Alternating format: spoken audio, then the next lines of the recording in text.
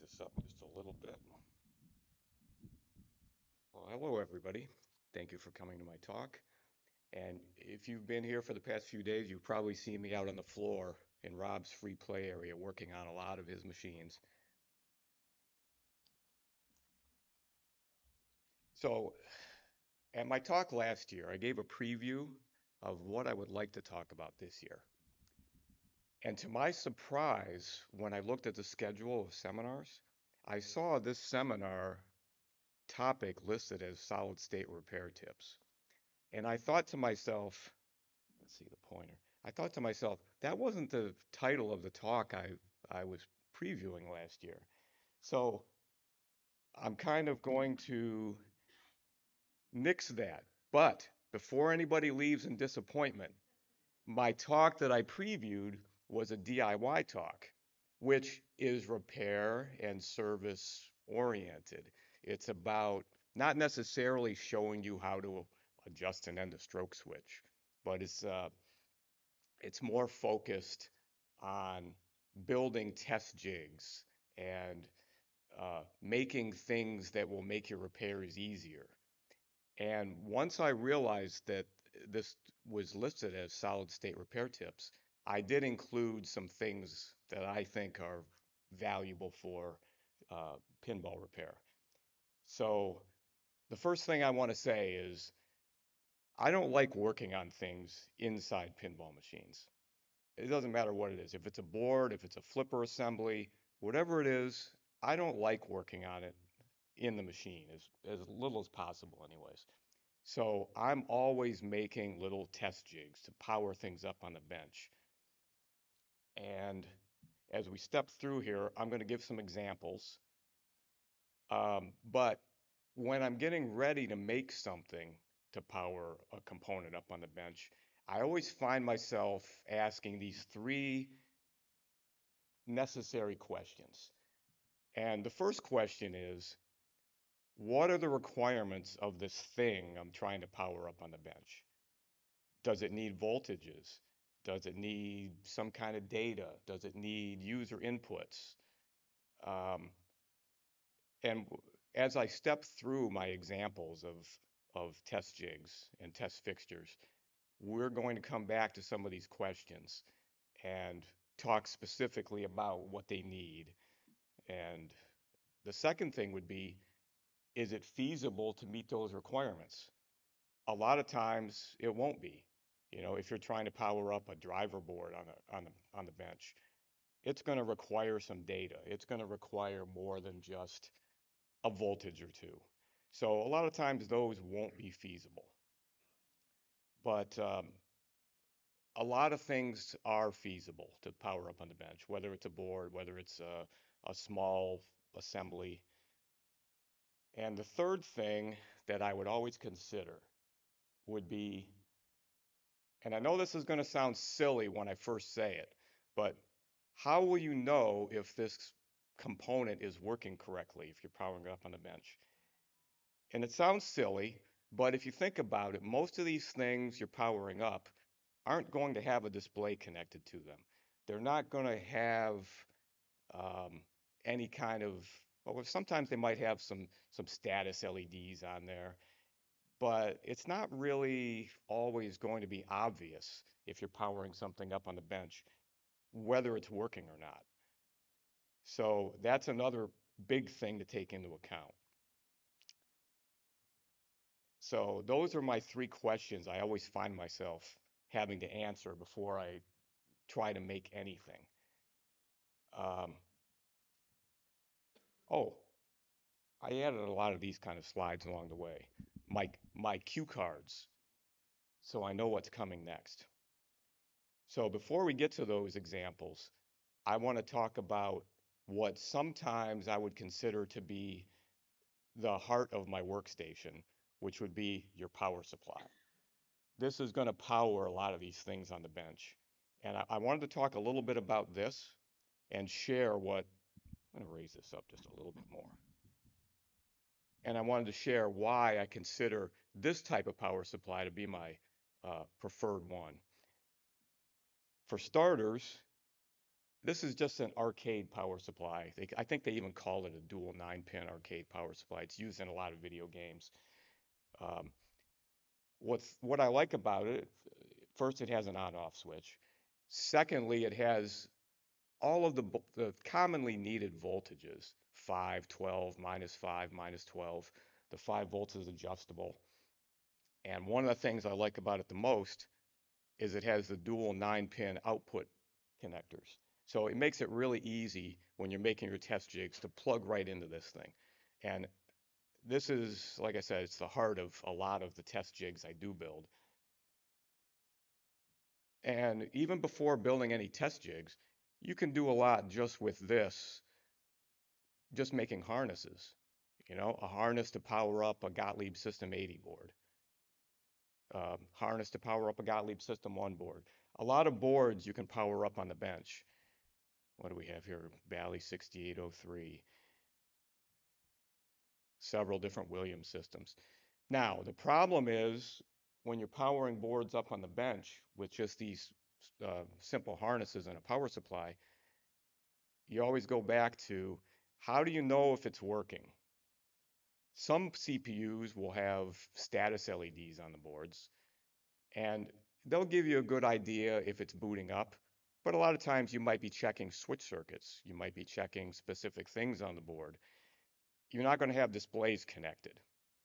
So this becomes a pretty important question. How will you know if it's working correctly if you're powering up it as a standalone unit? So I use an oscilloscope. I know most people probably don't have oscilloscopes. I use an oscilloscope, and you can look at, say, for example, the switch strobes. If you're looking at the switch strobes, you'll see these switch strobe pulses. You can use a logic meter or a logic probe. I suspect anyone that would be serious about pinball repair should have a logic probe and know how to use a logic probe. And you'll see the lights flashing and you'll hear the beeping. Um, so I always focus on when you're powering a board up, find the connector that has the switch strobes. Monitor those as you're powering the board up. Because if the board is not working, you won't have switch strobes. You can look at display data output connectors, and they'll be more like square wave uh, signals. But you'll see some sort of data, or with your logic probe, you'll see some sort of uh, flickering of the high-low lights. Okay, so now I want to get back to some real world examples of a test fixture. Another cue card for me. So the first one, and I know you're probably going to be thinking when I show these first couple examples, but the first example is a little test jig for powering up Gottlieb pop bumper boards on the bench. I work on a lot of Gottlieb games, and if you're working on Gottlieb pop bumper boards in a game, it's not really easy. They're usually at the bottom of the play field, mounted in a hard to reach spot, hard to work on in a game. Sometimes difficult to even get your meter on in a game. So you're probably thinking, as I show these first couple examples, well, Mike, I don't work on Gottlieb games. I don't want to build a Gottlieb pop bumper board tester. But my goal here is not to get you guys to build what I built. It's to inspire you to think about what kind of things do I work on? What kind of things would be much easier to work on outside of the machine? And how can I build something to do that? So before I built this, I thought to myself, okay, what are the requirements of this? If I'm going to power up a pop bumper board on the bench, what do I need? And in this case, it was just you need 5 volts for the TTL chips on the board itself. You need 24 volts to power a coil, and you need some sort of a user input to simulate that thumper bumper switch in the game. So the requirements are pretty basic, but the power supply I showed you earlier does not have a 24 volt output. So underneath the cardboard cover there, I found a very inexpensive power supply on Amazon. And I thought, that is absolutely perfect. It has it's exclusively 5 and 24 volt outputs, and the 24 volts is rated at plenty enough to power a coil intermittently. So the feasibility part, that took care of it right there. So this is the type of thing, I build these type of things all the time. I probably have dozens of little jigs like this for specific tasks over the years. Some of them I use regularly, some of them have been packed away for 20 years. So that leads us to the third question. How can you tell if the pop bumper board is working or not? This one's pretty obvious. This one, all you need to do is put some kind of a coil in there, and when you push the button, it's either going to kick like the thumper bumper would in the game, or it's not going to kick. And then you've got it, if it's not working, you have it right in front of you on the bench. Easy peasy to work on. Okay, so this is going to be the parts that I stick in here every now and then to try to fit that solid state repair tips title that was promoted on the schedule. So this is something I come across a lot. And I don't know who does this kind of thing. Probably nobody in this room. But I would never do anything like this. I couldn't sleep at night if I did something like this and left it that way. But I'm afraid to say I see it all the time. So I want to talk about different ways to fix this. I'm sure everyone in this room that's worked on pinball machines has come across this or done it or both. So another thing that I consider to be an absolute must if you're working on pinball machines is a tap and die set.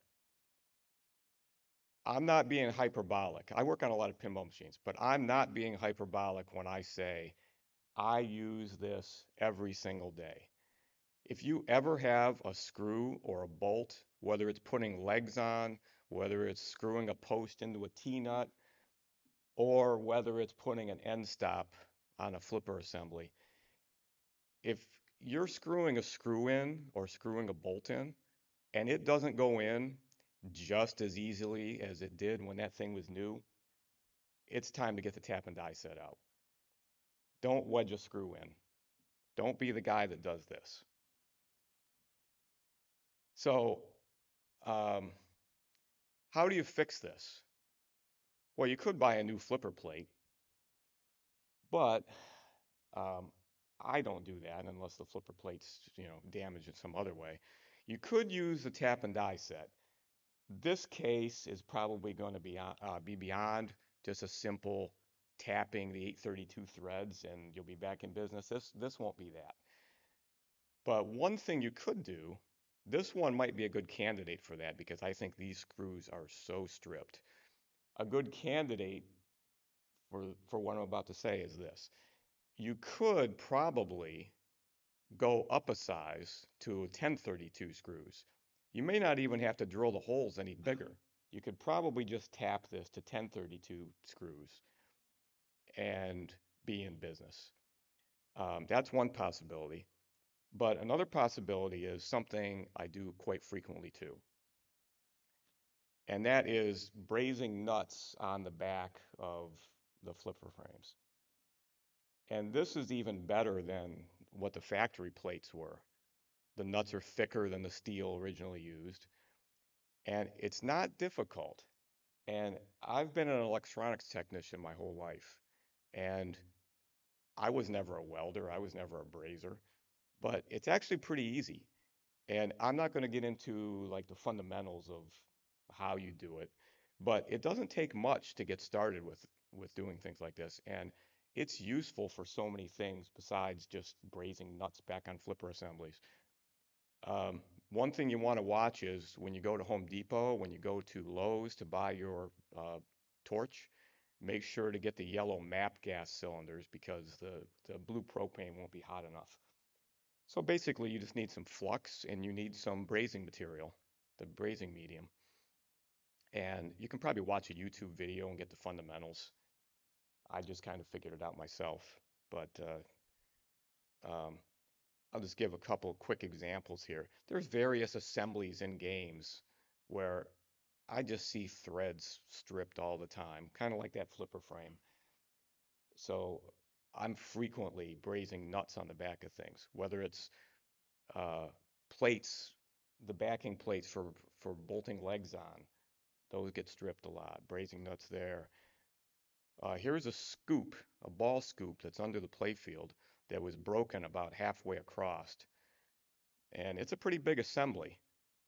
So I didn't want to replace the whole assembly, but I just brazed a reinforcement plate on the back of it. Now it's stronger than it was when it was original. There's just so many things you can do with it once you get a little experience with brazing. And I don't know how to weld. That's another thing. So brazing is something you can do pretty easily. Okay, so let's move on to another example of a simple test jig. There's a more advanced one coming, but for now, I'm going to focus on a couple simple ones. Um, this one, working on a lot of Williams WPC games and trough opto problems, and not just trough opto problems, but these optos go to some sort of a control board. So working on these controller boards and the trough optos, you know, it's right in my wheelhouse for making a test jig for, to work on them on the bench. So I thought to myself, what are the requirements? How would I even think about starting to make a test jig to test all these things together? And all you need is 12 volts for the controller board, and you need harnessing to connect them to the controller board, and a way to mount the optos so you can easily take a piece of cardboard and make and break those beams. So that's not so hard. And here's the feasibility part answered right there. A couple quick harnesses. You see the 12 volts leaving the bottom, going to that power supply I showed earlier. And this is fully functional. But we get to that third question. How do you tell if it's working? This is another one. Doesn't have a display. Doesn't have any LED status lights on it. So how would you tell if it's working? So in this case, I put some resistors pulled up to 12 volts on the switch return outputs of this board. And doing this, it's easy to put a voltmeter in those pins coming out of the board at the base of those resistors and watch as you break the beams of the trough optos.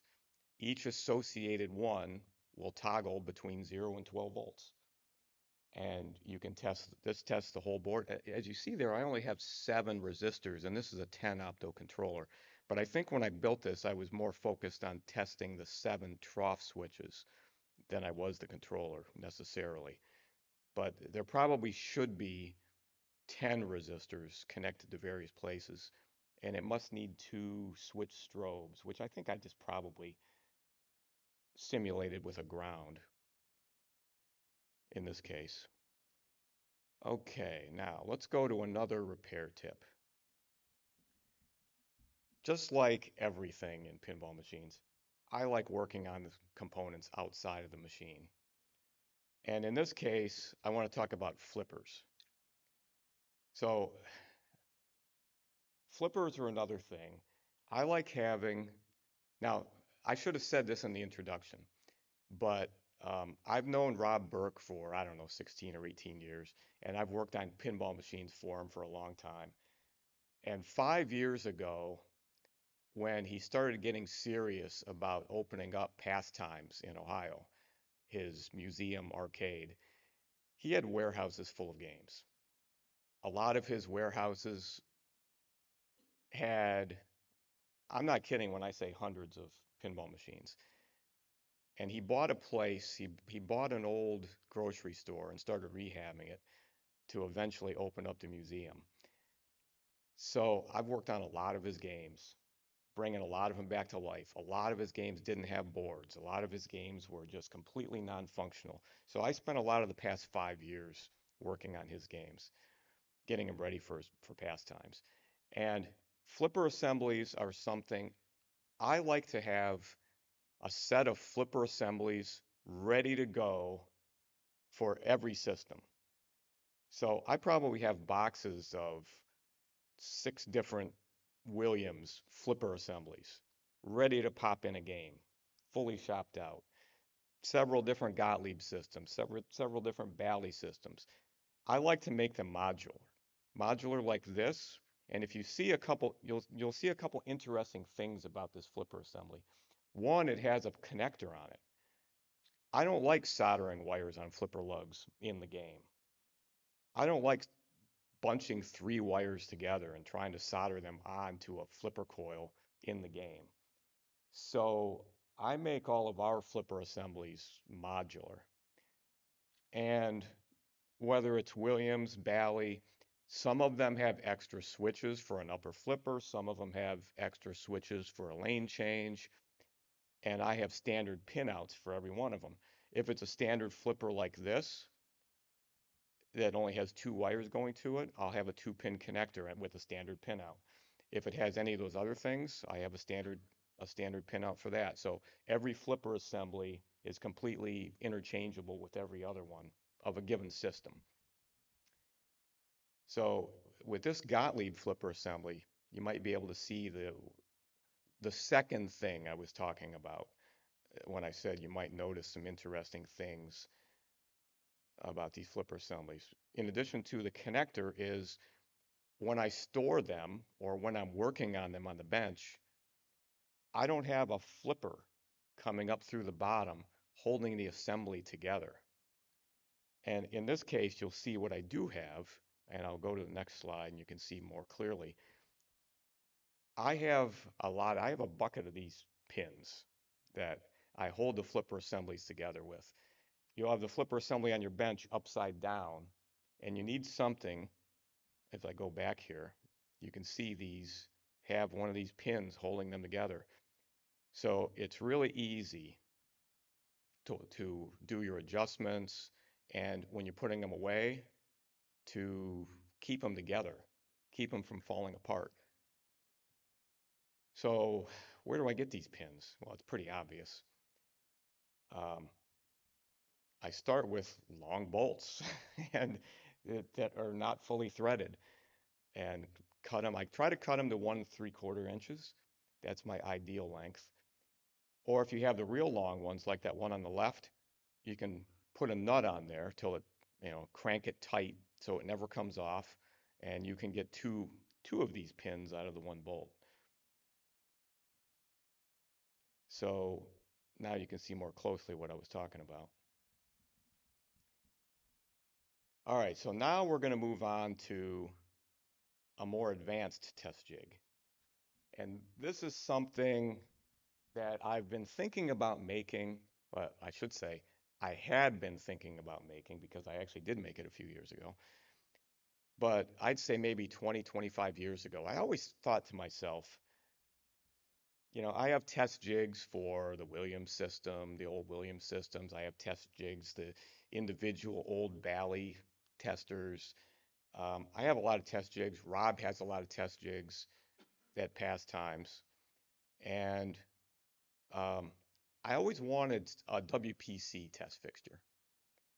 And they're pretty rare. And to tell you the truth, I saw the factory one and I wasn't crazy about it. And they're pretty rare to begin with. And I thought, I want to build a WPC test fixture one of these days. So in getting ready for past times to open up, I noticed Rob had, was it a Slugfest? What was the other baseball game that Williams made in that era, WPC? Was there another one? Maybe it was a Slugfest. He had packed away in his warehouse, and it was beat. The game was beat. It probably wasn't salvageable. I think it might have had water damage. I think it was missing some boards. It wasn't really salvageable. And I thought to myself, This is the perfect donor to make a test fixture out of. Because when you think about what do you need to make a WPC test fixture, what are the requirements? Well, you need a lot of things. First, you need the transformer. You have to power everything. And there's a lot of harnessing that goes into powering up a full set of WPC boards. And I thought this slugfest is the perfect donor. So I don't want to show I'm going to jump past the finished product here, and I want to start at when I was just getting ready to. I pulled everything out of that slugfest. I've got a ball of harnesses there. I've got the tray that holds the boards. The transformer, I don't know if you could see it under there. It may not be under there. But this was what enabled me to do it. Otherwise, if I didn't have this pile of parts and harnesses, it probably wouldn't have been feasible. But I guess I'll go back a step. This picture isn't a good picture. It makes it look like the test fixture is about 4 feet deep. But trust me, it's just the perspective on the phone. It's actually fits on a bench with any other test fixture. But I wanted to step through some of how this came together. That's the board tray, and I've since modified some things.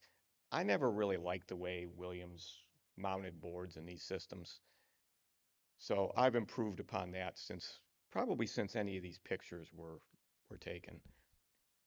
But I wanted to step through how I did this, and then we'll get back to some repair tips. Well, it started with the wooden frame, and this is right up my alley to make something like this. However, I can't take credit for making this. One of Rob's construction guys that was renovating pastimes actually is really good at doing this kind of thing. And I gave him my specs and very detailed specs, and he made this for me. So this was when I first took it home to start working on it. We'll come up with a few more pictures here out in my driveway. Drilling some holes to get some air ventilation through there. Painted. And as you can see here, it's not actually 4 feet deep.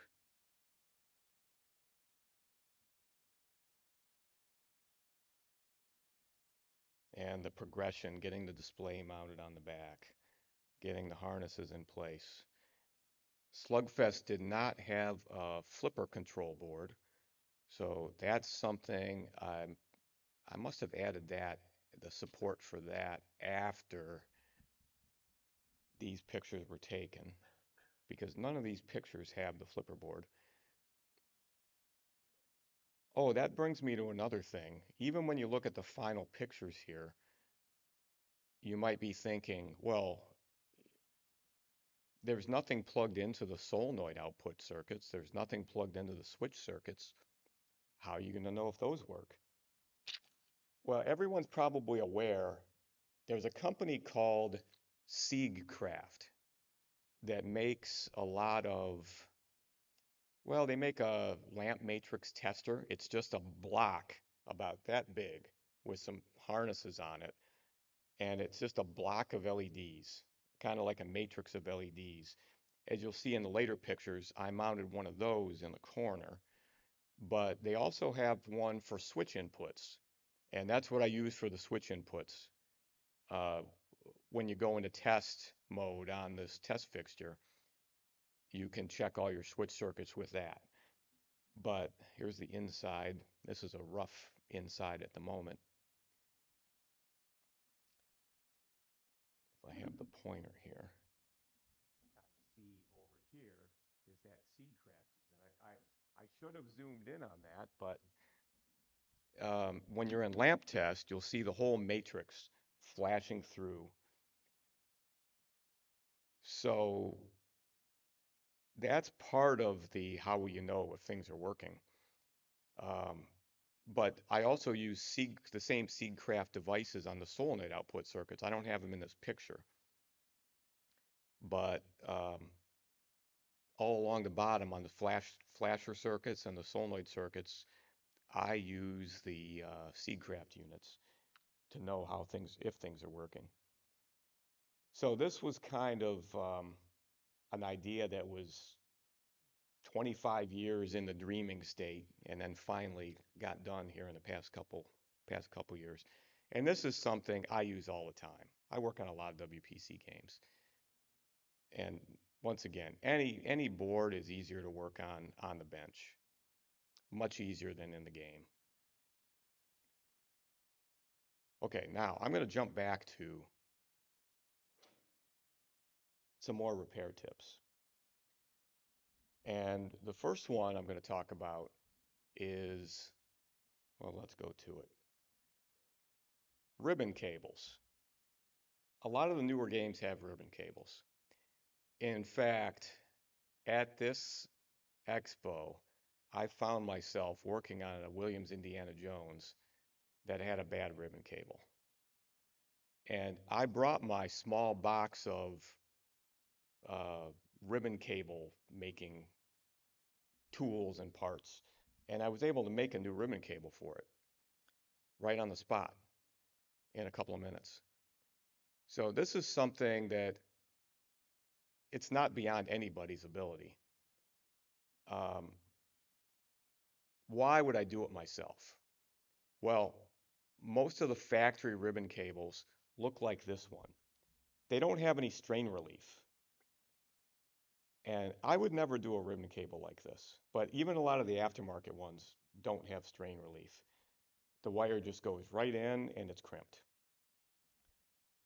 I much prefer this type, where the wire loops around. If somebody pulls on it, you're not in nearly as much danger of having the wires pull out. So this would be number one of why I like doing it myself. Reason number two, I find I won't say most cases, but I find in many cases, the ribbon cables in the games that come, or the ones you buy, and the OEM ones, they're a little bit too short. So typically, I find I make them a half an inch to an inch longer.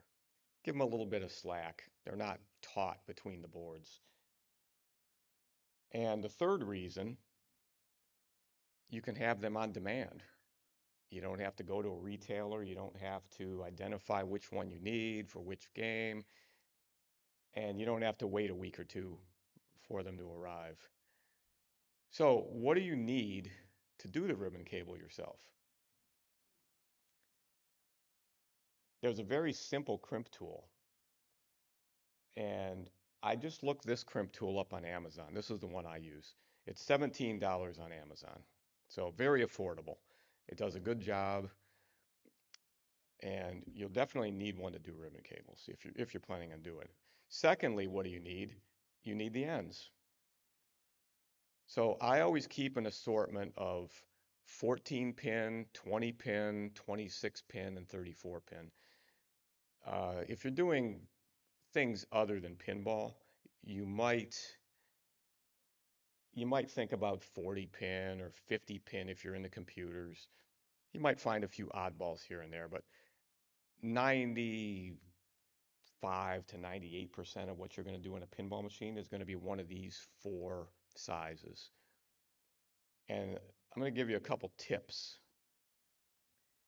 If you look at the connector, I'm kind of a stickler for, getting the right orientation of a connector, having pin 1 be the right way, having the red wire always on pin 1, especially in ribbon cables. So if you look closely at those connectors, you'll see there'll be some sort of an indication of where pin 1 is. In this case, it's this little triangle here, right there. You'll see that little triangle that denotes pin 1. So I would make the red wire always go to pin 1. And once you crimp it, you'll need one more thing if you're going to be doing ribbon cables. You'll need some ribbon cable. And if you're not going to be doing a lot of ribbon cable making, I would suggest buying 40 pin ribbon cable because it's so versatile. So with a 40 pin ribbon cable, and it's easy to rip, just score it with a razor blade and it just tears right down the ribbon cable.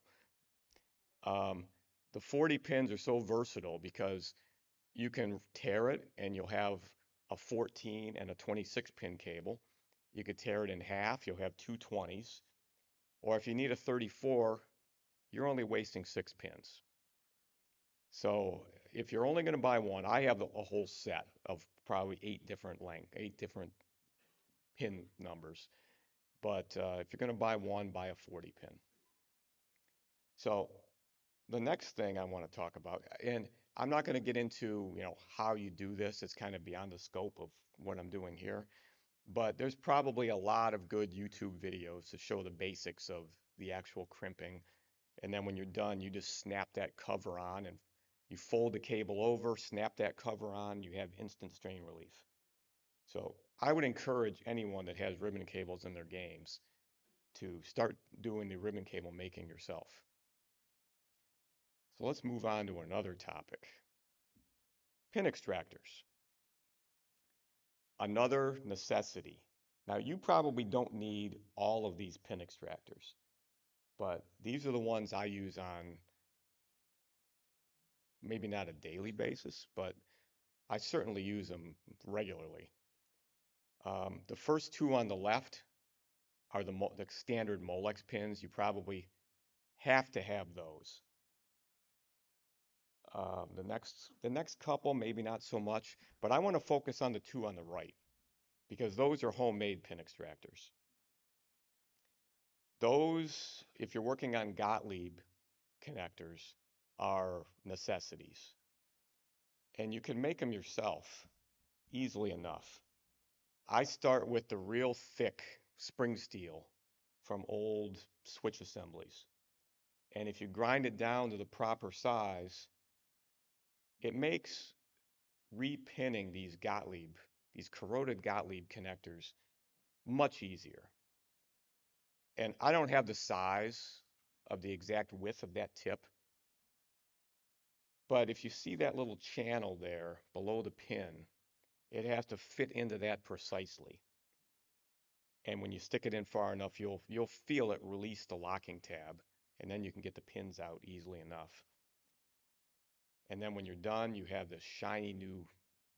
all the shiny new pins in the connector.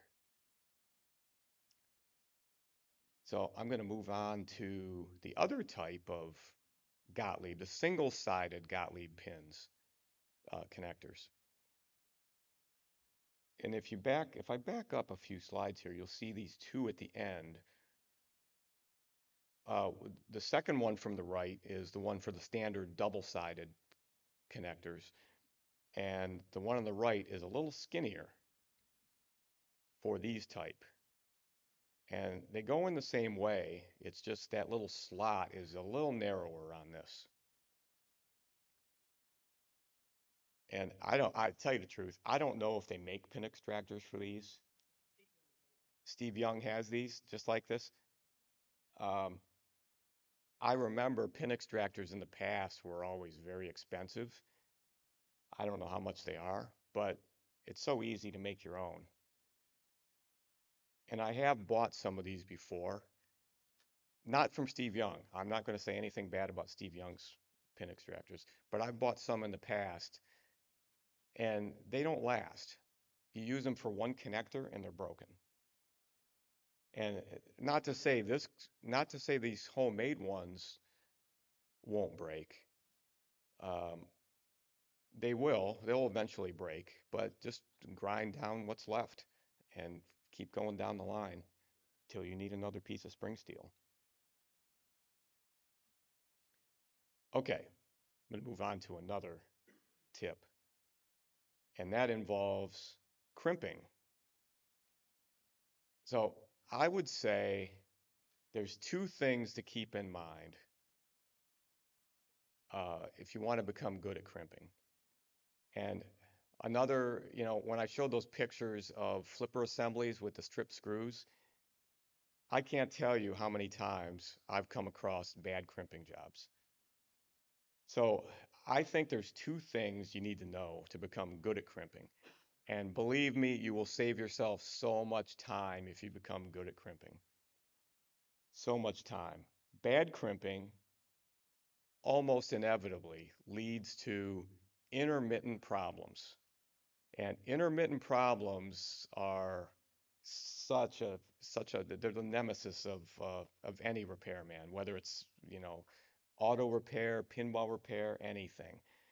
So first is understanding the fundamentals of crimping, how you do it, why you do it, and I'm going to get into a little bit of that. But the second thing would be you need experience at doing it. You can't just watch a YouTube video and think you're going to be doing a good job. So, going back to those two things, the first one, understanding the fundamentals of crimping. I remember this, I'll call it a series of sketches that Molex put together probably decades ago. And I found the series on Google Images that steps through the fundamentals of crimping. And I've included some of those here with this presentation. So these are the actual Molex sketches. I think, okay, they called it Anatomy of a Terminal Pin. I was thinking it was Anatomy of a Good Crimp. But they kind of stepped through. It was a whole series of different, different sketches showing good crimps versus bad crimps, what to look for. Don't have the pin too far in, don't have the pin too far out. Don't crimp too hard, but crimp hard enough. Like I said, you can find all these sketches if you look for Molex, probably, what did I say that was called? Molex Anatomy of a Terminal Pin. You can find these on Google Images. And if you just look at some of these, you see what they're demonstrating here, and it seems obvious once you see. But if you're just doing the crimping, it may not be obvious, But seeing this is a good start for learning the fundamentals of crimping. Okay, this one's don't do this, don't do that.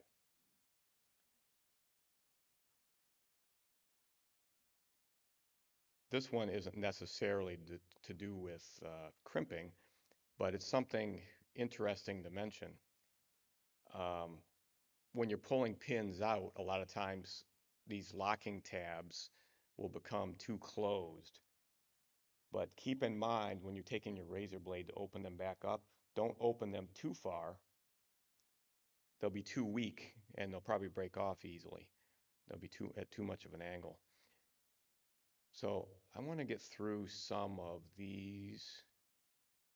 Oh, I was telling you earlier about bad crimping. I want to give an example of a bad crimp. And I said that bad crimping leads to generally intermittent problems. However, this next one I'm going to show you, I can't believe this one would have ever worked at all. Now, this wasn't done by just some guy that was working on his pinball machine. This was actually part of an aftermarket kit of some time, some mod that Rob ordered that he asked me to put on one of his machines. And it didn't work. And when I got to the bottom of the problem, this was the problem. This crimp was actually, these crimps on this thing were so bad they didn't even make it to the intermittent stage.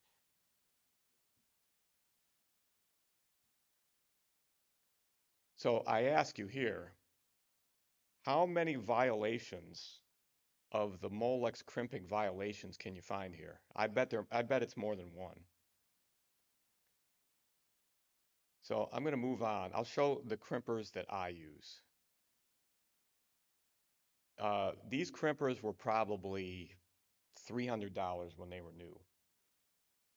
I probably found these on eBay for, $60 25 years ago.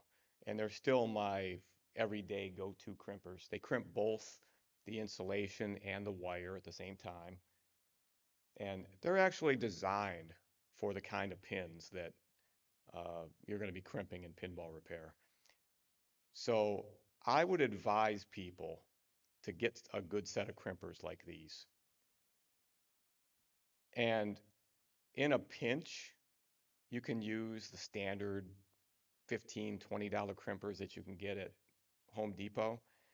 In a pinch, I use these kind of crimpers for the kind of pins that you see here, the 0.093-inch Molex pins. I would never use these kind of crimpers on the tiny 0.100-inch pins that come on many CPU connections. I would never use these on those. I've seen people do it, and it just leads to problems. They just don't get good connections. They're just not designed for those kind of pins. They do a pretty good job on most of the other pins. You do have to crimp it twice. You have to crimp the wire, then you have to crimp the insulation. But I generally wouldn't use this kind of crimper for really anything outside of the most emergency uses.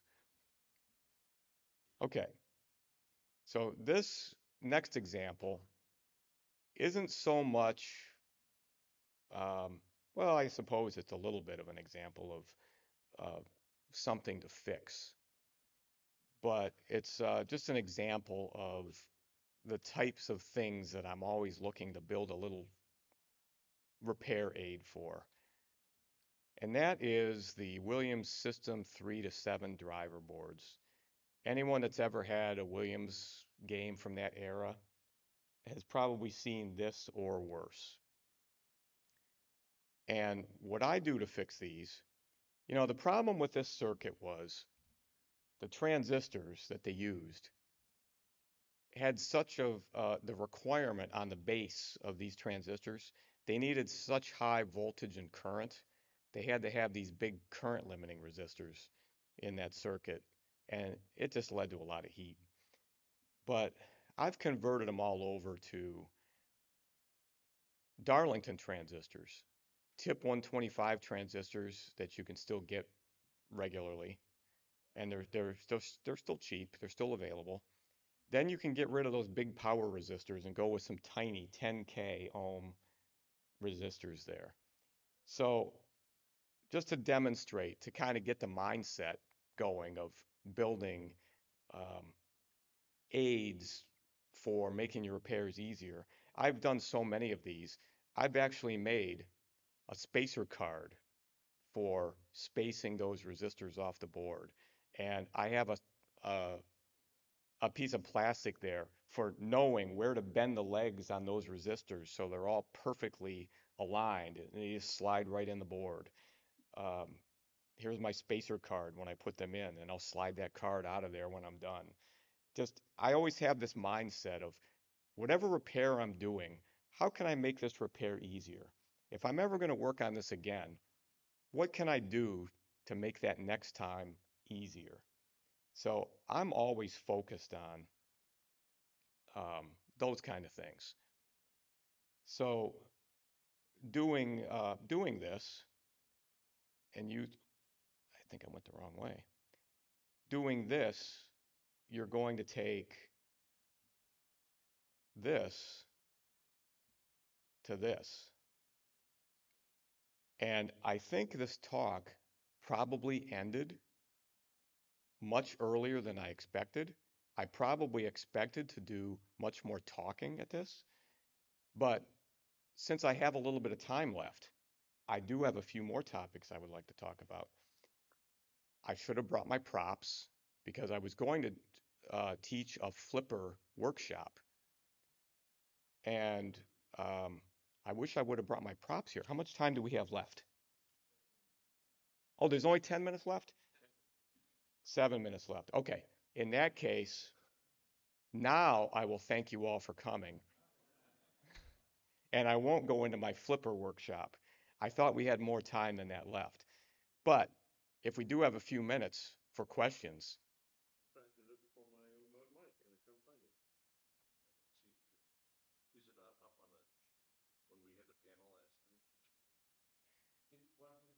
I almost hesitate in asking people for questions because I know the people at this expo ask really tough questions. And I'm worried that I might be exposed in having limited knowledge and being able to answer these questions. Come up here.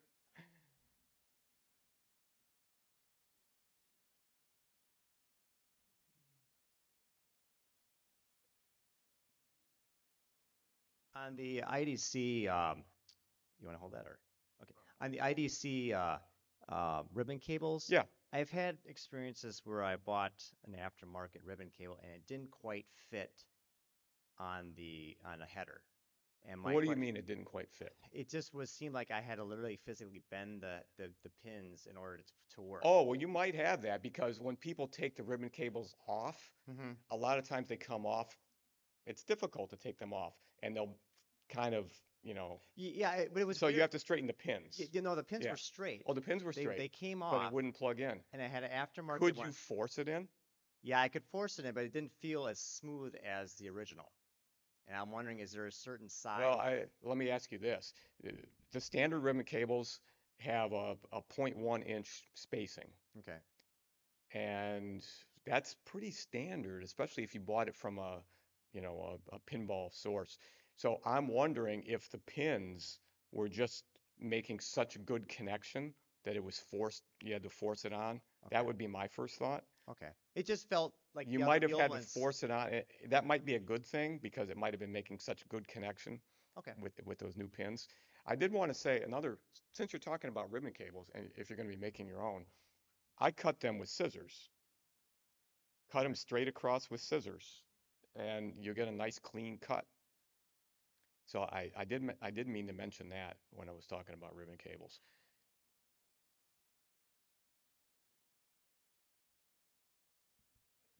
The question is if the Bali driver boards from the Balis from the 78s, Yeah, Nitro Groundcheck and so, they have a high voltage part for the displays. yeah, And on the cooling plate is the last transistor for this high voltage. yeah. And I think it's not easy to become this transistor. What you do if you must change it? It's not easy to find them. Yeah, Oh, I agree with that. We actually still have a lot of them left, but you're right. They've been discontinued for a long time. Uh, Thankfully, as the gas plasma displays are becoming rarer, you don't need that yeah, in a lot of games. If you have a lot of games, you've probably converted some of them to LEDs. okay, So what you could do is if you have a bad high voltage circuit, I take the high voltage components off the board and mark it, no high voltage. Use it in a game that has LED displays. Take that one out that has a working high voltage and okay, keep that one for yeah, because you're not going to find those. You're not going okay. to find Two those solutions. transistors. Thank you. But yeah, I actually have a fairly good stock, maybe at least a few dozen left, but yeah. No more questions. Oh, there is one more. Two more maybe.